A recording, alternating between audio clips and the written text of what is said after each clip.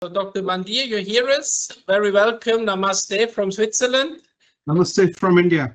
Thank you very much for your time. And we are all very much looking forward to your contribution. You have heard via the live stream the thoughts of the Indian ambassador to Switzerland, and the floor is yours.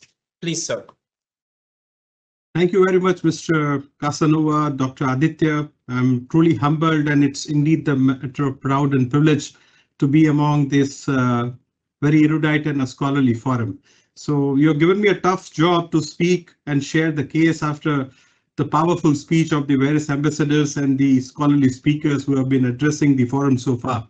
So without further ado, let me also test the tolerance of the technology, because I want to share audio visual, and I just got to learn that there is some challenge and technical interruption. So let me try share my screen, and if I would be able to share the AV, otherwise I'll start running the deck immediately. So let me try. I'm sharing my screen.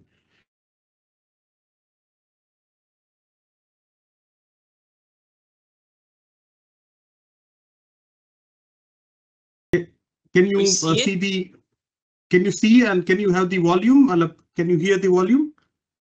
This I don't know, because it's not running at the moment. Can you see the screen first? We see it. Yeah, we see it. Okay. The volume we don't hear. But we can read what it's said.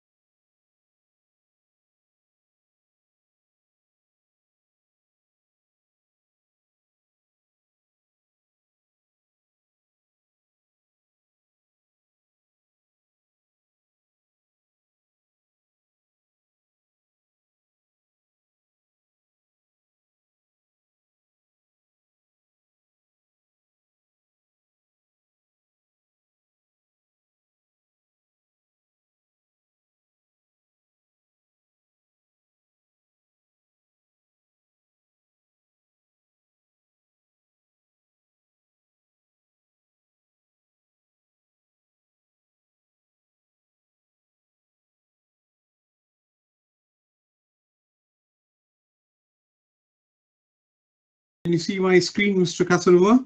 Yes, absolutely. And we hear you also Perfect. Clear and well. Perfect. Thank you very much. Sorry for the interruption. I was keep on having the audio, but I think there is some challenge at their end. So without further ado, let me also extend the warm thank you for all the delegates who invited me, and it's really a privilege and proud to be part of this entire forum.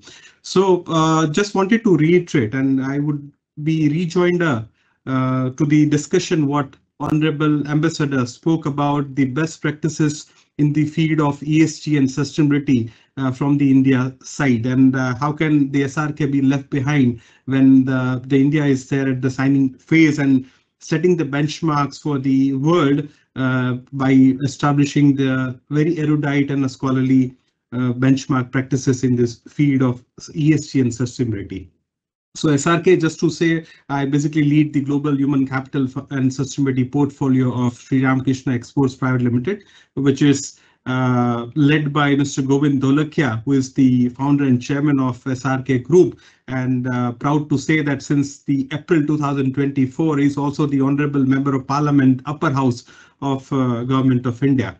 So just to share some of the glimpse about the SRK Group, who's not heard the name of the company enough. It's a globally renowned diamond manufacturing export company, having the clientele in more than 80 countries out of 195, having the manpower of more than 600 employees in more than 6 countries, and the group revenue of almost $2 billion US. But indirectly touching the millions of lives with regards to our social welfare and the philanthropic activities, and also setting the benchmark in the sustainability as we are speaking, and we are here in the ESG and the blockchain, the conference. Just to share, because when we are talking about diamonds, it's mainly being rated about the 4C, which includes the color, clarity, carat, and cut. So that's the core forte of our company and the core the portfolio in which the nature of operation belongs to the SRK. And the quadruple bottom line, what we say at large, what we follow in the culture of SRK is mainly the people, profit, planet, and purpose, because we keep on saying till the time you don't serve your people with a great care and concern, you won't be able to earn the profit. But even after earning the profit, if you are not doing enough for the planet and the society, then your profit is of no use. And that includes the fourth principle of SRK, which is the purpose, why we are here in this world and how we are being able to contribute for the larger and a noble cause within the society. So this is one of the facility SRK Empire where I'm sitting right now, and the other facility SRK, how the journey started in 2011 when we centralized the entire manufacturing process centrally. And the inception of the company, however, is in 1964. But in 2011, we set up this building, and we appealed for the USGBC certification, and first in the first go we got the attainment of a LEED Gold in 2015, which got converted into the highest attainable rating in 2018 by US Green Building Council, which is a LEED Platinum. And another facility which I'm referring to is the SRK House, which you can see on the right side of the screen, also attained the LEED Platinum in the first go in 2020. So the leadership of SRK is quite committed that whatever we do ultimately has to be the benchmark of the society, and not only as part of the it has to be limited to the industry. So also to extend the journey, we also become the member of SBTI and the UNGC, and proudly can say the first member across the world from the gems and jewelry sector. And when I was talking about the green building status, you all would be proud to know that USGBC might have certified more than 1.5 million projects in 185 countries so far, and out of those more than 1 million projects, if you go to the ARC score, which is a real-time dashboard provided by USGBC, and you go to the impact section, and since more than 4 years, we have maintained the position of top 5 buildings of the world out of 1 million certified projects in 185 countries. But that was not the full stop. Then again, we thought, what's next? Even after sustaining that position for 4 years, then we thought of to turn into net zero, and finally we attained. And then you can also Google it out. You can see the global PR, and the ambassador just spoke that how Indian companies are also contributing to the net zero journey and the carbon neutrality. So as far as the net zero certification is concerned, across the gems and jewelry sector, we are the world's first, but in India, across all the sector, we attained it for the first time. And I just also wanted to pass a message to the members that one perspective is that when you are doing anything out of the obligation to the legislation, and the other perspective where we come from, that out of no obligation, even SRK is a privately owned company, and we are not being mandated even by the stock exchange and the other market players that we are supposed to follow the rules and regulation like which is applicable of the Indian listed companies called BRSR, Business Responsible Sustainability Reporting. But whatever we did, starting from a green building certification till the net zero journey, it's purely voluntary in nature. So this is something which is quite unique in nature, that out of nowhere you are just doing it, not to just adhere to the compliances and legislation, but do you really want to walk an extra mile and do some unprecedented, do some really good for the giving back to the mother nature. So that's the belief system, and that's a culture in which we work at SRK. These are some of the usage pattern of the energy, how we run our operations in the manufacturing side. I just wanted to show some data how over a period of time we have also been able to reduce the energy consumption for that respective entities, and that's the figures. I'm not going into detail in the interest of the time because I think we are already running late. I don't want to delay it further. And some of the data of the last 3 years I thought would be a right matrix to share it with you all. So these are the things, and we also wanted to compare that the benchmark or the certification what we attained so far, how it is actually making the difference and walking an extra mile, what are the set guidelines. So we also went ahead and also proactively did something extraordinary over and above the guidelines, and you can actually compare the difference, what actually we have attained and what are the guidelines are saying. So that is again a unique benchmark, what we try to achieve in comparison of the existing standard and what actually we did it at the ground level. And these are some of the, and then we never stopped there. So we also thought of, because the manufacturing facility is based out in the western part of Gujarat, which is one of the state in the western India, and Surat is the hub for diamond manufacturing. If you see the 90% of the diamonds across the world passes through Surat. So that's the worth of Surat, while having the weightage in the diamond manufacturing and operations are concerned. So we also thought of to do one sustainability conclave, which is again for the first time we did it in Surat, and that was completely been organized by SRK. And we also shared and released our first pure impact report, which and some of the portions of the report I'm referring to during this conclave last year. And this is a report I'm referring to that you can go. I'm not going into the detail because the report is very widely available on the website of SRK, and you'll be able to see the entire proposition in detail. Coming to the Sustainable Development Goals, I really want to reiterate on the fact that out of the 17 SDG goals, fondly we have been able to attend and doing very robust compliances on the 14 Sustainable Development Goals, and we are still working on the rest of the 3 goals, on which we are. I'm also going to give you a reflection in which how 14 goals have been identified. These are some of the compliance as mentioned in the AV. That's not only the world's largest and one of the most philanthropic company at the same time, but it is also the most compliant company across the gems and jewelry sector, with having the series of the management practices and the standards what we follow. And just to reiterate on the PS 7000, that was something unique, which is the British standard. And again, we become the first in the world across gems and jewelry sector to attain and certify our entire supply chain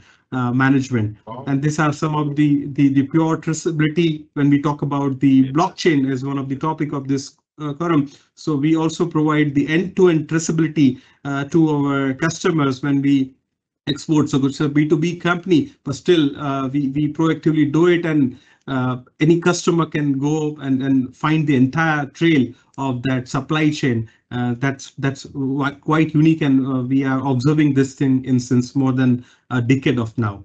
And I was referring to the SDG goals. So these are some of the goals in which we are working and aligned with the SDGs, and in the interest of the number of slides, I just written into the entire spectrum in which we are working and doing good, trying to do it better day by day contributing to the SDGs. And then also we are signing the various MOUs with UNGC and both SBTI, how we can also set the benchmark and promote the concept to the other companies in India.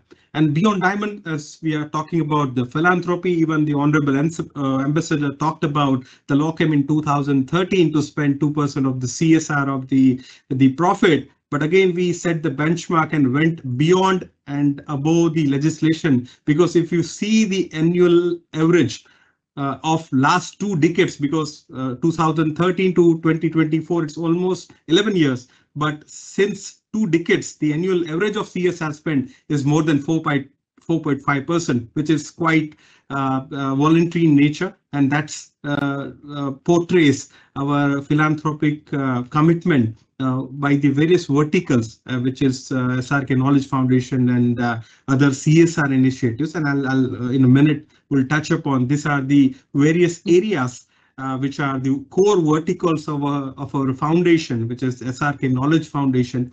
And these are some of the areas in which we are doing philanthropy with the pure and a noble heart in India.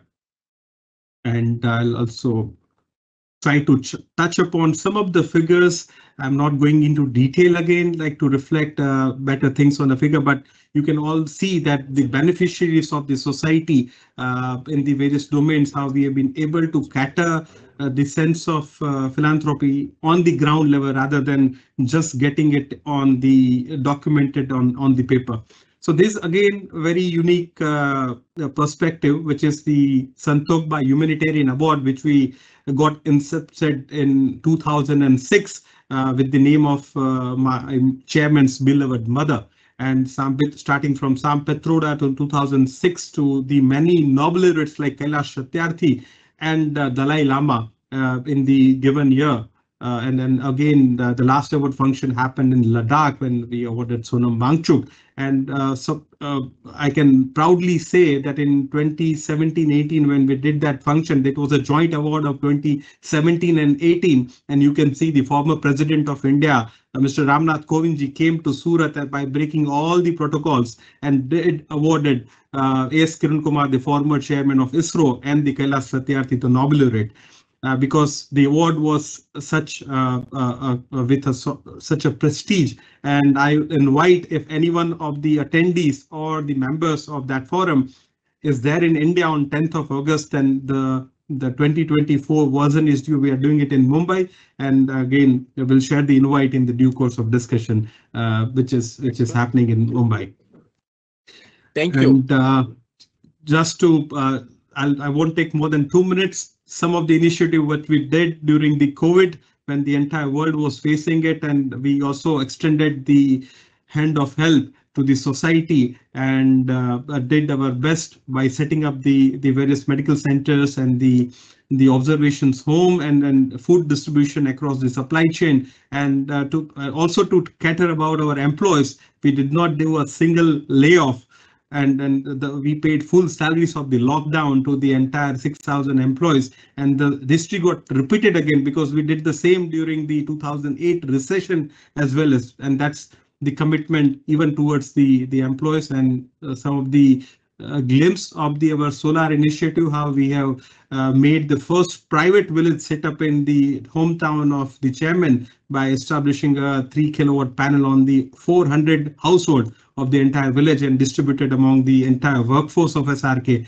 And these are some of the initiative and tree plantation drive and some of the cleanliness drives. And also we got awarded by Dun & Bradstreet 2023 as the top ESG warriors in India. And I think I'll conclude my session. So I would just say at the last to conclude my session with a quote that the test of our progress is not whether we add more to those who have abundance, but whether to provide too little who have really having a scarcity of that. So I would just conclude my note on that, and I'm not sure that we are having time for the question answer, and leave it the session to Mr. Casanova. Thank you very much for having me.